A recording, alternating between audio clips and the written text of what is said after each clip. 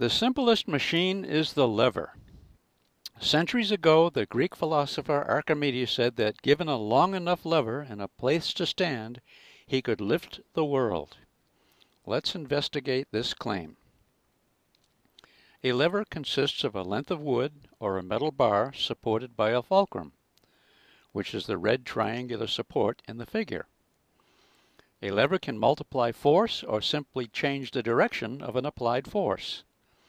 In this case, an applied force on the left end lifts a load, our dog bow, on the other end. Operation of a lever follows the conservation of energy. At the same time we do work on one end, say by pushing down on it, the other end does the same amount of work in lifting our load, in this case, dog bow. In accord with the conservation of energy and assuming no friction, work input will equal work output, or force times distance input will equal force times distance output. In this case, where the input side of the lever is longer than the shorter output side, we write this with a big D for input and a big F for output. We write different size symbols to indicate relative magnitudes. In this way, a lever is able to multiply input forces. An example of a lever in disguise is a simple pulley. Nellie uses a pulley to lift a load. She pulls downward and the load moves upward. This simple pulley only changes the direction of her force. Can you see the lever within the pulley that Nellie Newton uses to lift a load? Let's look at this with symbols. Force times distance input equals force times distance output. We show the weight of the load with symbol W and the force she applies, F. Then F times D equals W times H. So the force F she exerts multiplied by the distance D pulled equals W times H, the resulting work done on the load W.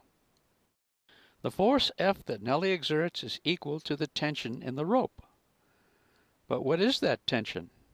It's the same at Nellie's end as at the end supporting the weight W. So I erase Nellie's force F and replace it with weight W. Hence, D equals H or H equals D. Either way. As said, this pulley arrangement gives no advantage other than changing the direction of Nellie's force. Consider a different arrangement with the load supported by two strands of the same rope. The strand attached to the ceiling and the strand that Nellie pulls upward. Note in the lever nature of the pulley that the fulcrum is at the left rather than in the center as before. Output at the middle and input at the right. So the tension in the rope, which is the same everywhere along the rope, is only half W. And we see that the height to which the load is raised is F times D equals W times H. W over 2 times D equals W times H is equal to half Nellie's pulling distance D. A little geometry confirms this. Since the left side of the rope doesn't move up and the right side moves up a distance D, the load moves an average of these two rope motions, which is 1/2 D. So often in physics, there's more than one way to get the same answer. We'll see in a bit that counting rope strands supporting a load is usually the easiest way to analyze a pulley system. Here's a double pulley system. This time Nellie pulls downward. How many strands support the load? Again, it's just two, not three. The strand Nellie is holding doesn't directly support the load. So again, the tension is W over 2. From F times D equals W times H. W over 2 times D equals WH. So we see H equals half D. Again, the height raised is half the distance that Nellie pulls. If, for example, she pulls downward 50 centimeters, the load rises 25 centimeters.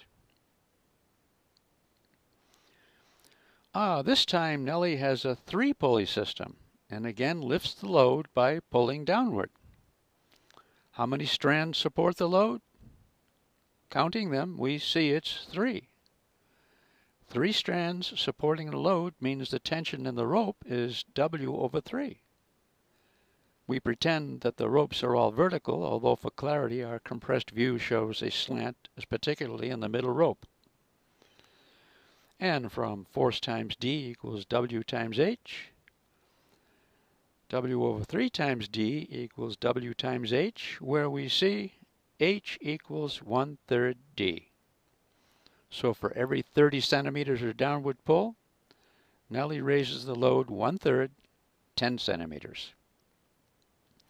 For lifting heavy loads like the engine of an automobile, even more complicated pulley arrangements may be necessary, like a chain hoist, which we won't explore here.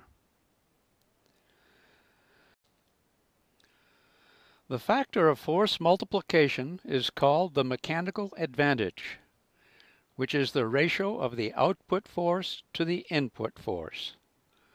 Levers and pulleys multiply forces or distances, but please remember, never energy. No machine can multiply energy. So, could Archimedes use a long lever to lift the world? In principle, yes. Archimedes was talking about an ideal case, but a case with merit. He was excited because he had discovered the principle of force multiplication. Pulleys we've considered are ideal, without friction. In practice, friction significantly reduces the mechanical advantage. Many of the systems we study in physics are ideal systems. Though ideal systems seldom occur in practice, treating systems as if they were ideal is very helpful. Clouds are removed that may otherwise obscure the yum physics beneath. If you get into engineering or advanced physics, then you can deal with more practical situations. For now, let me leave you with a question. If 10 strands of rope support a load in a complex but ideal pulley system, how much force must Nellie supply to lift a 1,000 Newton load? Again, 10 strands. How much force to lift 1,000 newtons? Until next time, good energy.